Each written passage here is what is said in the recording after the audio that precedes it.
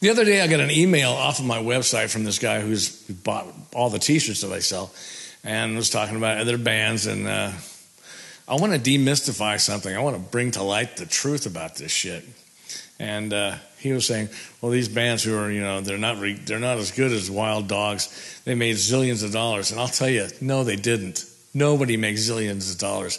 If they did make the kind of money people are led to believe they make, they wouldn't need the label. They would do it themselves.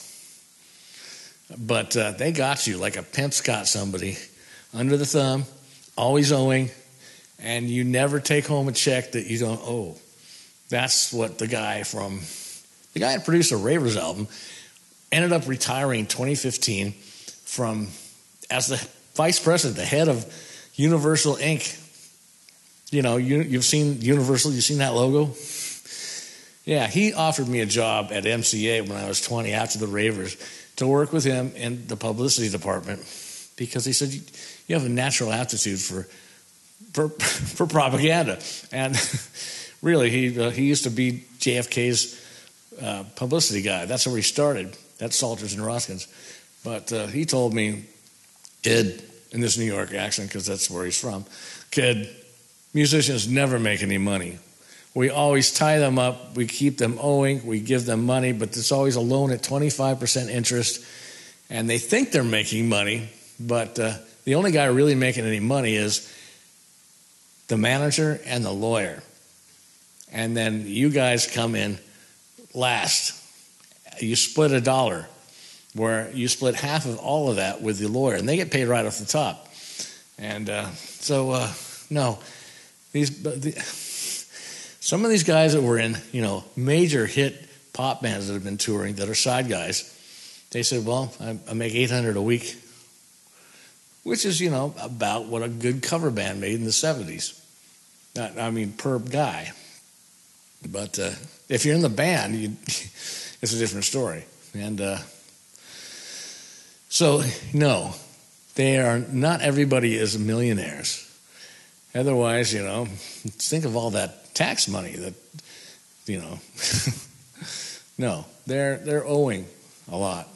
A lot of bands are still on tour because they still owe their bill from 20 or 30 years ago. Well, they're not touring right now, but a lot of them, tour until they die. It's not because they love to do it. Otherwise, there's no money coming in, okay? Royalties stop. A lot of times people get paid, the label will pay you money to record the album, and that's all you get, okay? They tour because if they don't, there's no money coming in. There aren't all these rich rock stars around here that don't have anything to do. Guys that I know that were on major labels are all doing carpentry, construction, landscape, or working in IT. But the thing is, on every contract with a major label, you can't talk about your deal or how crappy your deal was. I interviewed one band who had a lot of hit records in the 90s. And they told me that the real deal, they said, man, we owe like $2 million. They're in a nice bus. I go, nice bus? Well, we don't own this. We rent this every day for $2,000. So they basically play for free because the label takes all the money. So it's like, like Lemmy said in the 60s, get on the bus or stay here and get beat up by this goon.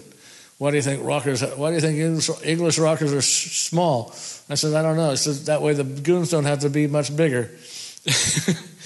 And so that's it. Record company. Everybody makes money but the guys on the stage. But they're the guys that are famous and everybody thinks they make money. And because they think they make money, people give you stuff for free.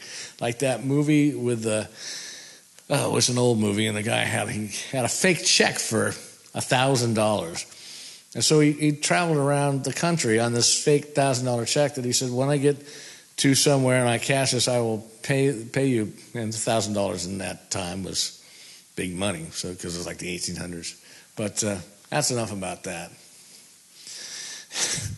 The 70s were the place to be if you were in the music business because there was tons of cash, nothing else to do, and people like cars, girls, and rock and roll. Today, there's so many more distractions. And there's types of music that are really huge, that do make a lot of money with one song. So there's a lot of people who will pay 99 cents to download, or $1.99 to download a song, and there's really not a lot. People don't make physical copies anymore. The ones that make a lot of money. There's a lot of people that just release just only on iTunes and digital. They make a lot of cash. Okay. Bye.